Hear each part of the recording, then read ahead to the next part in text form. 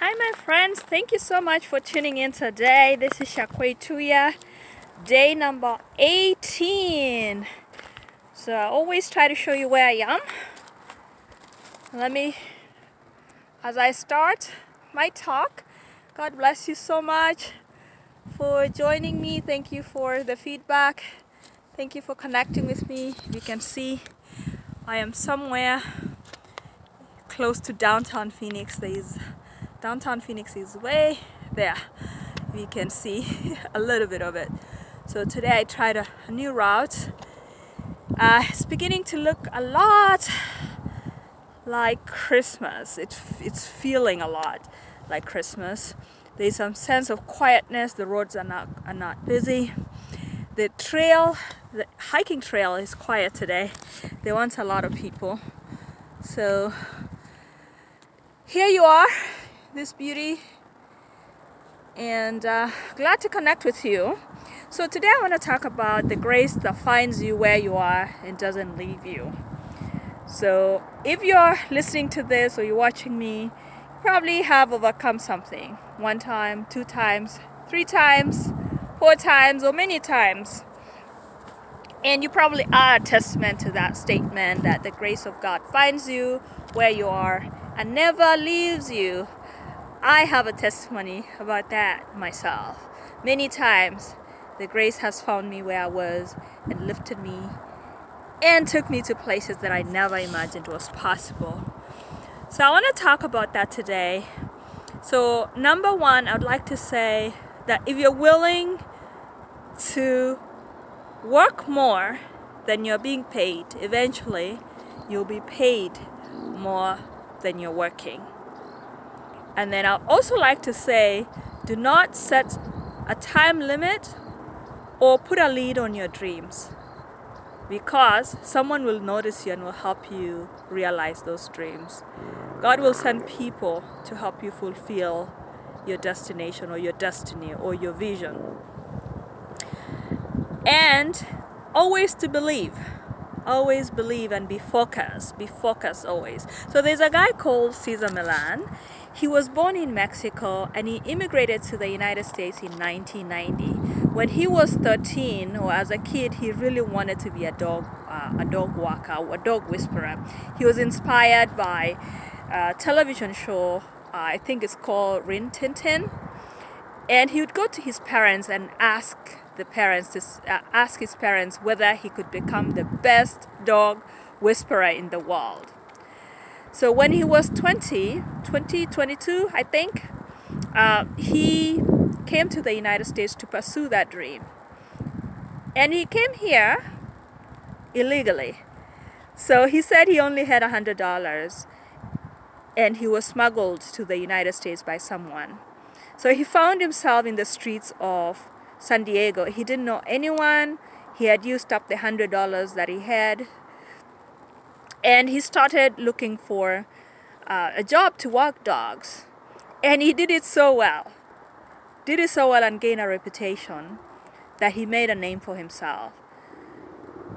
He had the option to become a dishwasher. He had the option to become a car wash, to do car wash. Those were easily available jobs for him that he could put food in his table. But he knew what he came here for. He wanted to pursue that dream to become the best dog whisperer in the whole world, as he puts it. So after he gained his own good reputation in Los Angeles, he went to, in San Diego, he went to Los Angeles. That's where he wanted to have his dream realized.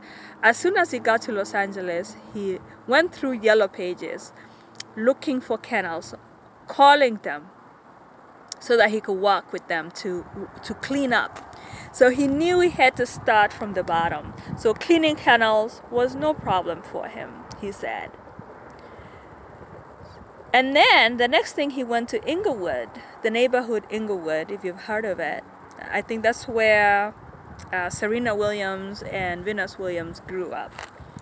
It can be a dangerous neighborhood, they say. But he went there, knocked at people's doors, and asked them if he could walk their dogs for free. And people trusted him. So he said he would walk 30 to 40 dogs at once for free, he would take them for miles and train them and play with them, teach them discipline, have command, and he would bring them back, and the owners were very impressed by it. So he gained a good reputation, and word went around town, and the newspapers heard about him. So LA Times sent a reporter to come and interview him to do a story about him. And he said they did a story on a Saturday, and the reporter was so impressed by him and asked him this question: what's next for you? I see that you have a great thing going. What would you want for yourself? And with no hesitation, he said, I want to own my own television show. So they did their story on a Saturday, and he said on Monday he had several TV producers lining up to his door asking him what kind of TV show he wants. And they say the rest is history.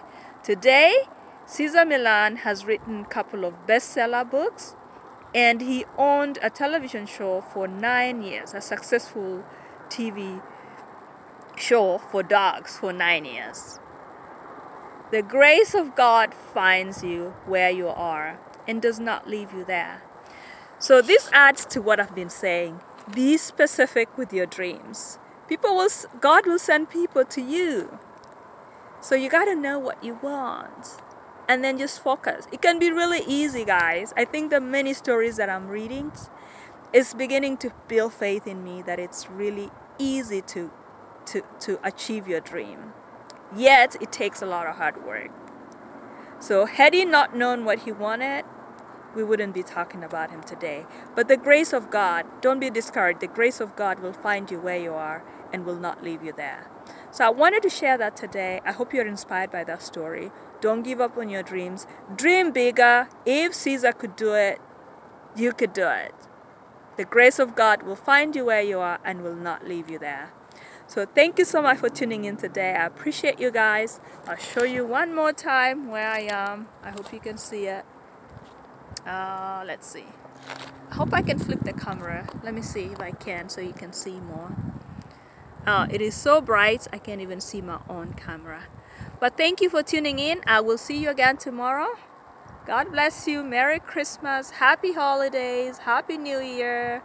And all the happiness that you can get. There you go. Happy, happy, happy.